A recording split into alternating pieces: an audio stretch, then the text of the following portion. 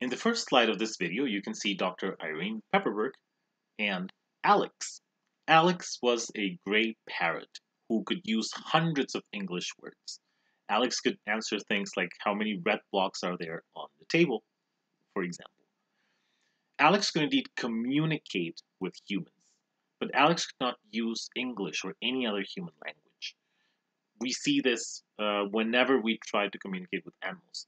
Animals can communicate amongst themselves and with us, but they cannot use language like we do. In this video, we're going to look at a few animal communication systems and at what makes human language so special. So undoubtedly, many animals are intelligent. Here we see examples of animals using tools. For example, that's a bonobo fishing for termites with a stick. There's a crow using a stick to fish for worms inside of a tree. There's a dolphin using a sponge to sort of sweep the ocean floor and find food. And there's an octopus with a coconut shelter, which they use, with coconut husk, which they use as shelter. Think about what all these behaviors entail. They require planning, first of all. If a bonobo wants food and wants to get it out of a termite nest, it needs to think of, well, the stick can go inside of the nest's hole, and this can get termites out of it because they'll stick onto it, and then they can go into my mouth. This is a lot of planning. It requires memory. It requires holding in your memory what the stick is for, what the termite nest contains. So it needs planning. It needs social learning because these behaviors are usually taught within the species. They're not innate. They're not instinct. One bonobo teaches another how to use these tools. And it requires a mental model of reality. It requires the bonobo to know what a stick is and what a stick is for, and the shape of the termite nest, and so forth. So these are undoubtedly intelligent behaviors and comparable to what humans do when they use tools to look for food, for example, or to build shelter. Animals also have very complex communication systems to communicate with one another. A wonderful example is the dancing of bees. So you can see on the upper left on figure A how a bee, this is a diagram of a bee dance. A bee would wiggle for an amount of time and then would do a loop, wiggle again, and then go back and start the wiggling. So what does this wiggle mean? The first element we need to look at is the angle. So the example A is about 45 degrees inclined from a line going towards the top. So 45 degrees in a dance means the following: that the bee needs to find the sun and then go 45 degrees to the right. If the dance was, horizontal to the right, this would be 90 degrees. So the other bees would need to find the sun and go 90 degrees from it in the direction of food. So the inclination of dance tells you the angle that you need to veer off from the sun's position to find the food. The second element of the dance is the amount of time that the bee wiggles. So if they wiggle like this for 1 second, this means that the food is roughly 1 kilometer away. So if the dance is 45 degrees for, let's say, 2 seconds, it means that the other bees need to find the sun, go 45 degrees from it, and then fly for 2 kilometers in order to find the food source.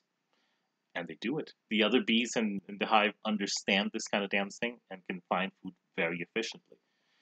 This requires memory for knowing where the food source is. It requires some complex geometry to understand the relationship between the sun and the food, and the beehive as well.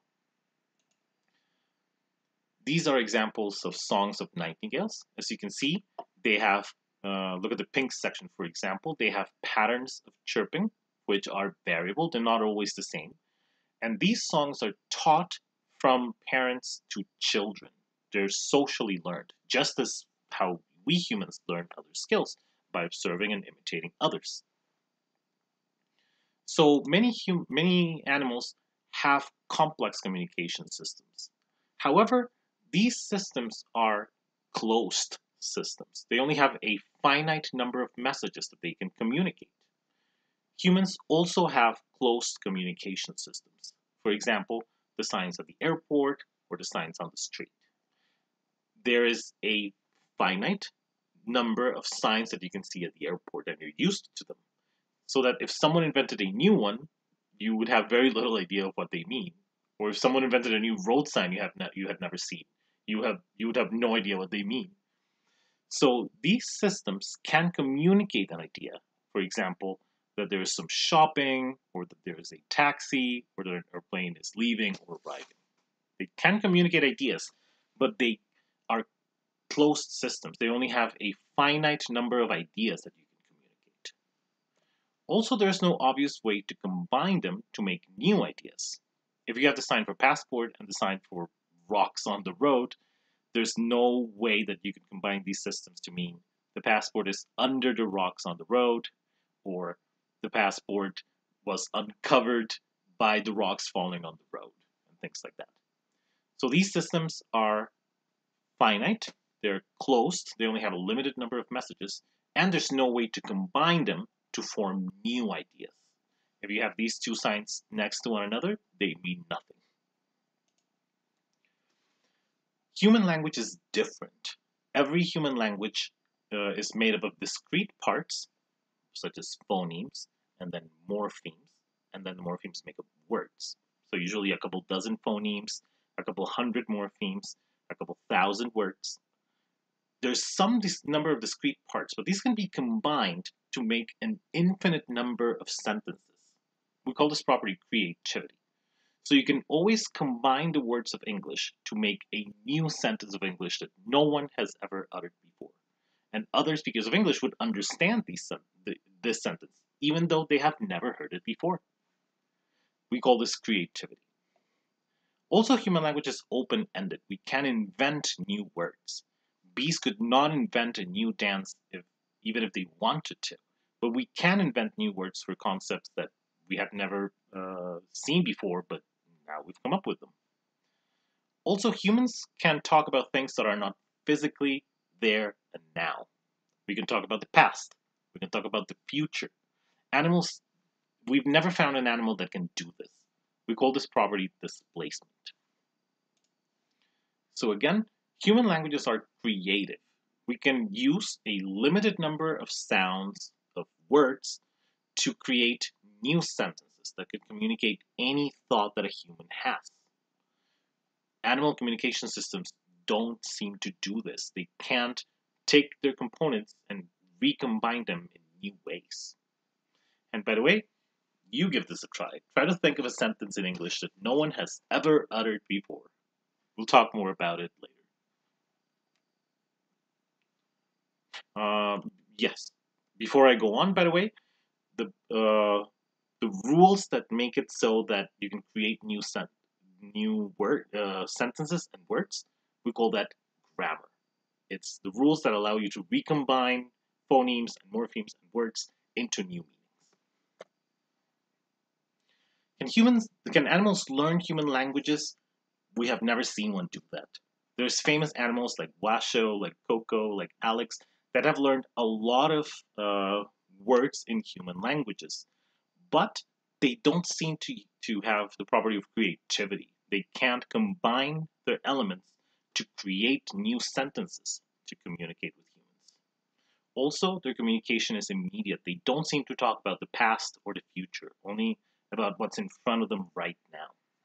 So Alex, for example, could answer a lot of questions, but only questions that it was trained to answer. What about dolphins? We're not sure. There's a lot of research. Maybe they will be able to use maybe they are able to use some form of language and we haven't been able to detect it yet. There's an article over there that talks about how they have different dialects and how they communicate.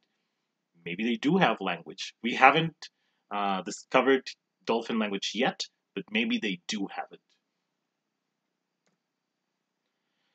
In summary, as far as we know, language is unique to humans. We take discrete elements, and a very limited number of discrete elements, and combine them in an infinite number of ways. We have rules to do this, and we call those rules grammar. And all human languages have grammar. a way of combining words to create new sentences. Animals have communication systems, but they don't combine discrete elements in infinite ways in which we do. This is what makes human language so special.